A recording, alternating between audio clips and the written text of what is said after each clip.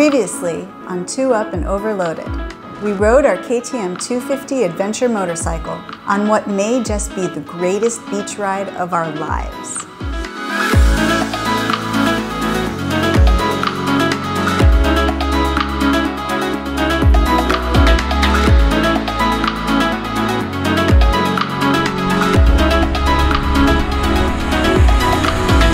East Malaysia has been turning out to be a dream destination, and we were about to complete our goal of riding from one tip of the island of Borneo to another. This is a 1,300-kilometer route stretching across the top of the world's third largest island after Greenland and Papua. And we were about to reach the tip of Borneo, where the South China Sea meets the Sulu Sea.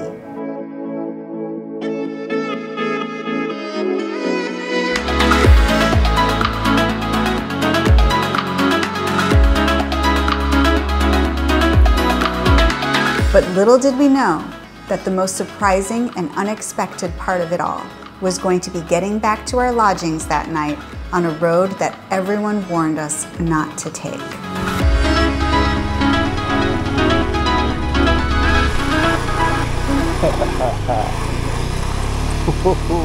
Hey everyone, nice to have you here. We are Tim and Marissa, no tear. I ride in the front and I'm in the rear. We travel the world and we pack too much gear. Oh, all the places we'll go. Through rain and through sleet and through mud and through snow. Oh, all the things we'll see. We've been to a country or two or three. Oh, all the fun we've had. You have you along would make us real glad. So give us a like and hit subscribe to join us along our epic ride.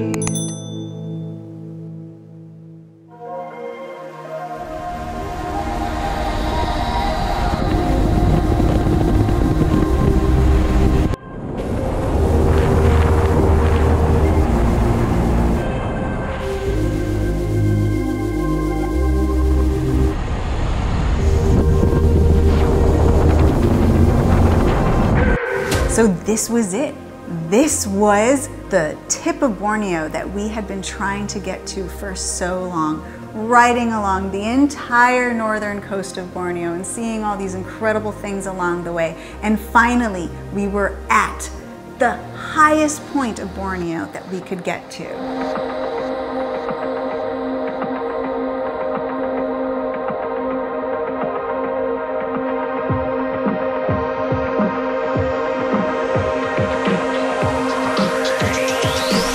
There it is.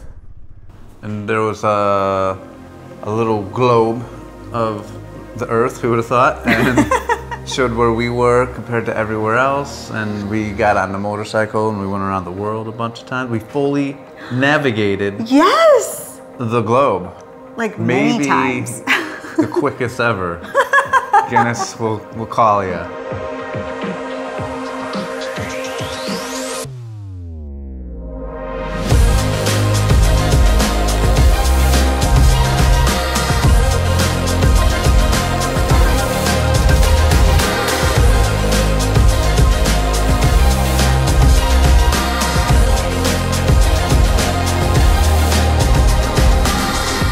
We rode around it and it was really beautiful. We are at the tip of Borneo, the most northern point that you can go to, and they have this wonderful monument that they've built here as a marker to commemorate this point. Look here, it says, the tip of Borneo. And here they have the map of Borneo. Look at the whole island. Borneo is the third largest island on Earth. It is massive. We started way down here. We made our way all the way up to Pontianak, and then we headed into the Malaysian side to Kuching. That's where we got our current motorcycle, and we have been riding her all the way across into Brunei, across both sides of Brunei, into the other part of Malaysia called Sabah, and now I can't even reach it. We're at that tip. That, way up there, is where we're at. It's amazing. Such a long journey that we've taken across the island, tip to tip, south to north, all the way up there. Ah, and look at this view. Wow, this is the meeting of two oceans. We have the South China Sea on this side, and on the other side is the Sulu Sea. And actually, although I don't see a difference between the two oceans, there is a bit of a difference when you're further down the coast between the roughness of the South China Sea. It also can be a bit muddier. And the Sulu Sea is a lot more Caribbean, a lot more turquoise, a lot more placid. Just incredible to be standing here at this juncture between the two oceans. Right here in front of me is the very, very tip. Look at that. Wow.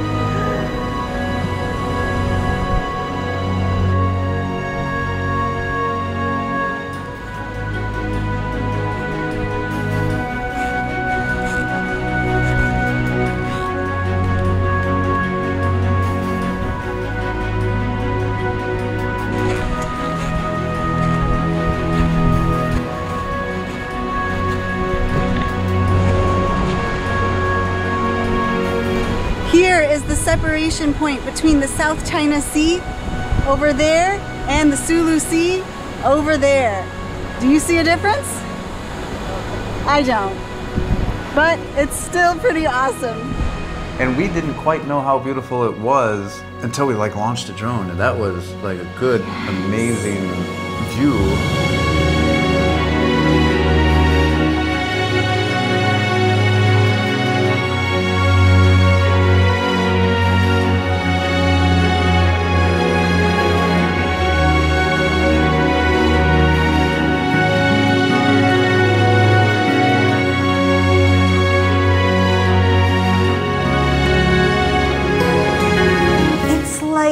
This rocky piece of land jutting into the ocean, with these rocks just sticking up to this final point right where the South China Sea meets the Sulu Sea.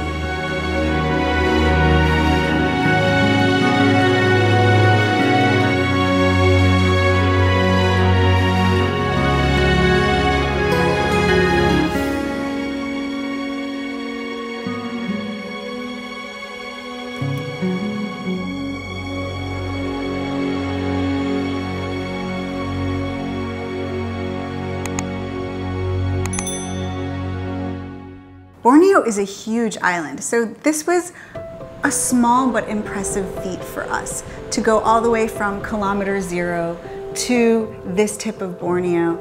The island of Borneo, being the third largest island on Earth, it's twice the size of Germany. I mean, it's big. Yeah. So yeah, we enjoyed our little time on the very northernmost tip. I'm glad we accomplished that. A big shout out to Lee, our buddy. Yeah. You know, he had shown us some pictures of him all the way up there. And yeah, it was just really exciting to be able to have done the beginning of that tip with him and reaching a landmark point and being able to share the excitement with him all the way back down in Kuching.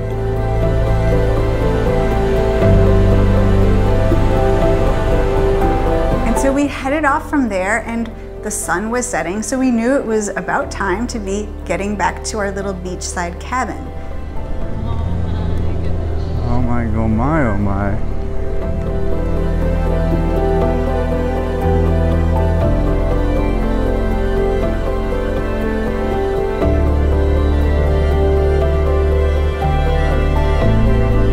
Absolutely successful day in the books. Yeah.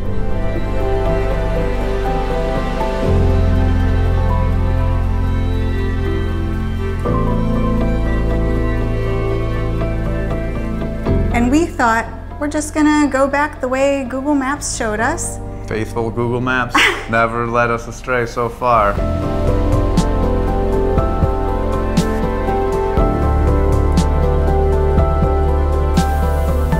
And we kind of figured, oh, maybe since this is a different road, this could be the one that we had been warned not to take. But we're adventurers, you know, Yeah. and we felt like this bike was very capable. How bad could it be?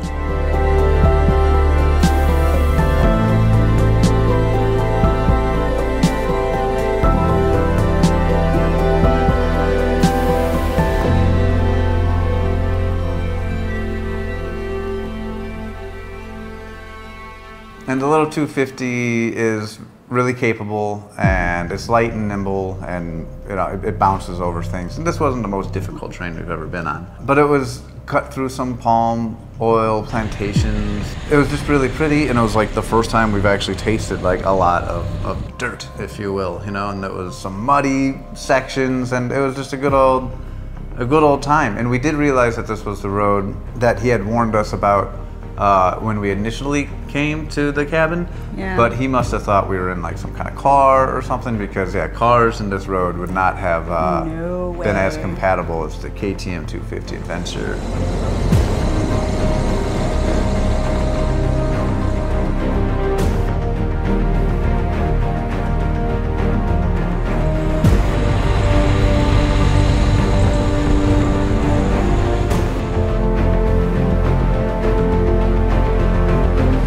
Yeah, I was having a really fun time, and the sun was setting. And usually we're not off-road during sunset, because that is Yeah. not like the best place to be. But this was just a short little section, and Yeah, it looked pretty short on the map, but actually it was going on a very, very, very long time. And as we continued on the road, at first it had been so easy and just nice and flat and beautiful views and forest and everything. But as we continued, it got narrower and narrower and muddier and muddier. yeah.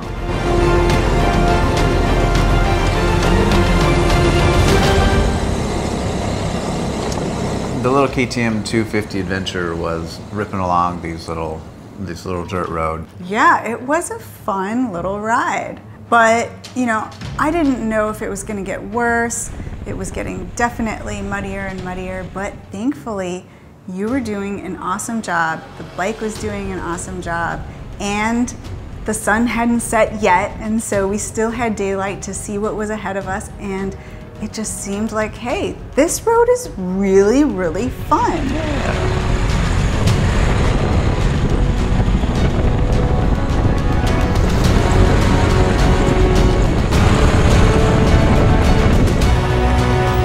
I was excited. Oh. I did the seat stuff.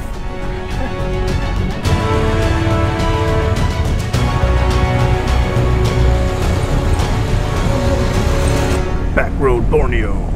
Yeah, this is definitely the most off-road we've done in Borneo.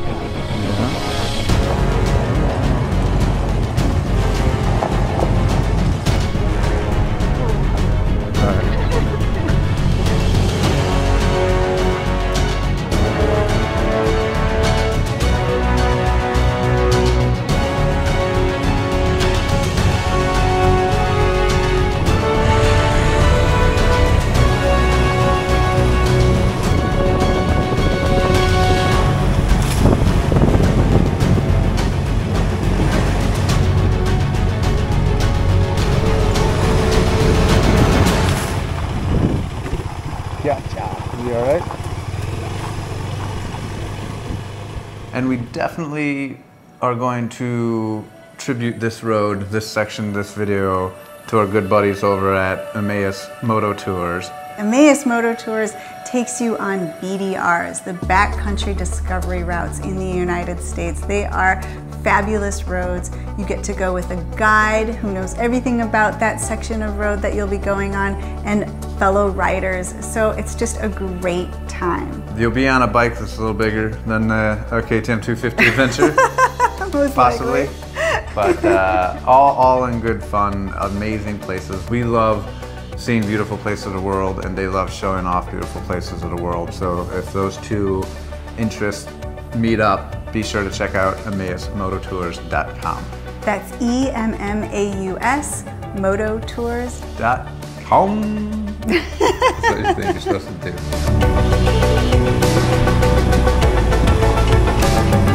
But we made it through the thick of it. Yes. We turned back on a familiar road, and we went over a little familiar bridge.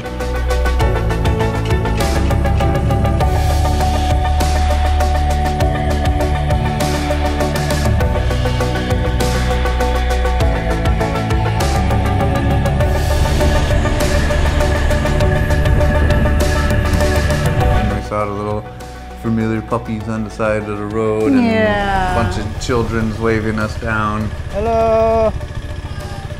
How are you?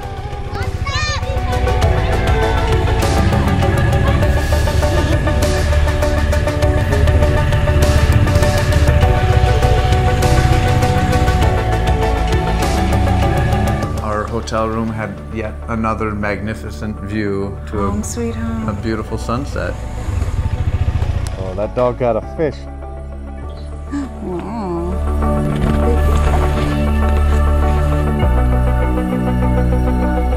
Gorgeous, gorgeous. What a fabulous end to a fabulous day. And we had had so many adventures, but to end it with that final little bit of off-road was an adventure in and of itself. It was so much fun. This is true. And then Marissa ate like squid cooked within its own black ink. Oh, okay. I had never had squid ink dish or a meal made out of the squid ink. I'd had squid, but not the ink itself with the squid. And at this beach place, they just give you the catch of the day and they cook it up in an incredible way with all the wonderful spices and smells. And poor Tim here doesn't like fish or seafood. Not only do I not like to consume it, but like watching people eat like disgusting, you know, it's like you're ruining my appetite. Marissa enjoyed it much, and we still have to call out to our good friend Uday, that was a magical host and a very awesome person, but my hatred for seafood is not his fault. And it's a very great place to stay, so don't let any of this be a reflection upon him. But no, what not Marissa at all. ate was foul. Fabulous. Foul. So gross. No.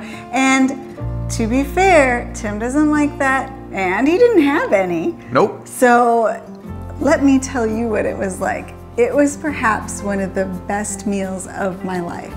Seriously.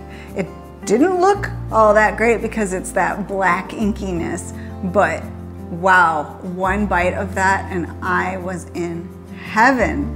Sit here and shake my head. Overall, a great ending to a great day. Very great day.